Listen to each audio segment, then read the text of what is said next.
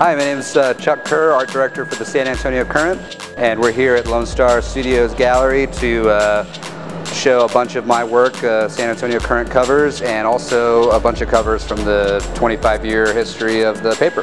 In 2005, I started out as an intern in the production department making ads for the Current. Early 2006, I moved up to the art director position and have pretty much been there ever since.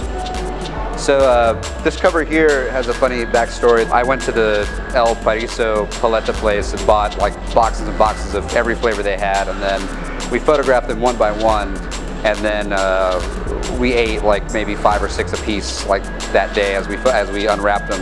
And then some of these flavors I sort of made up in Photoshop to kind of make the full spectrum of colors. So some of these flavors, like especially the blue ones, don't exist. Or mint chocolate, but mint chocolate should totally exist because it's like the best flavor ever. So yeah, that one was really fun to put together. This one, I've been a long-time comic book fan. Watchmen's a really famous graphic novel.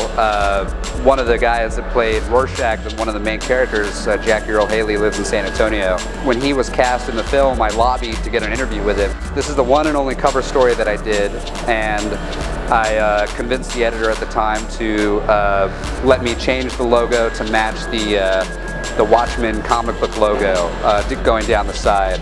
So that was really fun, and I really, personally, I'm a big fan of this cover just because of, you know, what it is.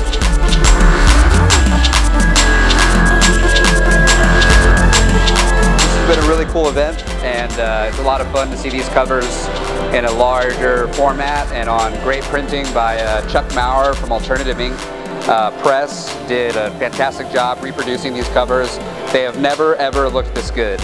So it means a lot to look at all these covers and for people to enjoy them and have a good time at the LoneStar Studios.